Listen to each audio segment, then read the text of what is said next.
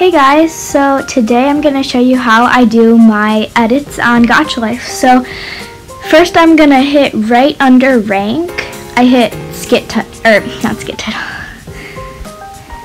I hit skit maker and it's right under rank, and then I go to skit title and I'm just going to do person saying hi. So I would go onto the skit title and I would type in person saying hi, and then I would go back and then I would go to the place where it says left and right under copy first, and I would pick my person.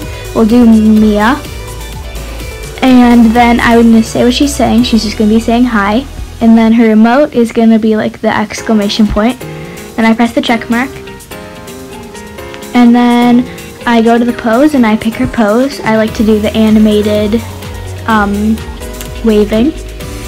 And then I can change her face, and I'm gonna do the little happy face.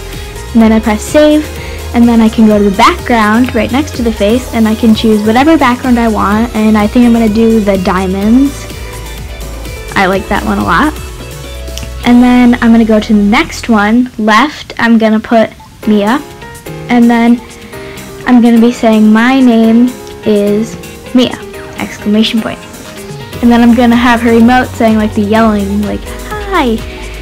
And then I'm going to change her background to the, like this cool looking one. And then her pose is going to be that. And then I press at the bottom, test skit, hi. And then I click on the right to go to the next one. And then I click on the left to go back. And then when I'm ready to upload it, I would swipe down to where I do the screen recording, and see it's recording right now, but I would click recording so that it records, and then I'd press start skit while it's recording, and then I'd say, like, I wouldn't say anything, but like I would like do it. Click on it to make sure that it's going.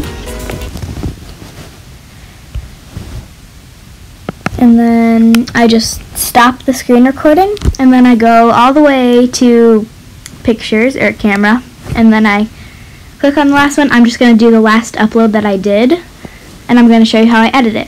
So I crop it to make sure that it's like right at the beginning, so that it doesn't show like at the home screen thing.